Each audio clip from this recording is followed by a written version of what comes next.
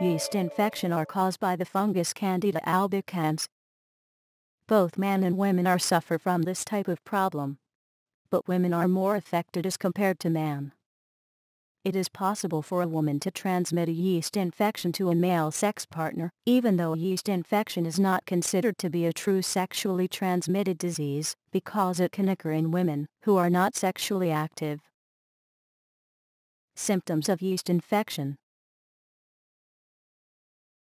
1. Vaginal itching that is often severe. 2. Vaginal discharge that is usually white, thick, clumpy, and odorless. 3. Red, irritated skin around the opening to the vagina. 4. Pain while urinating when urine touches irritated skin. 5.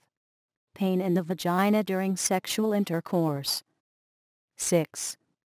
Watery vaginal discharge.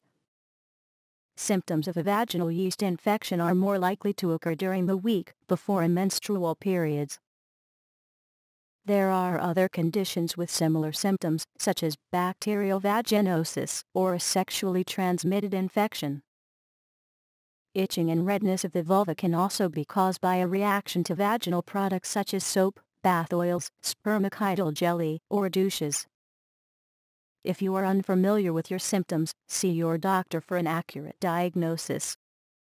If you want to know more about yeast infection symptoms, go to HomeRemedies9.com.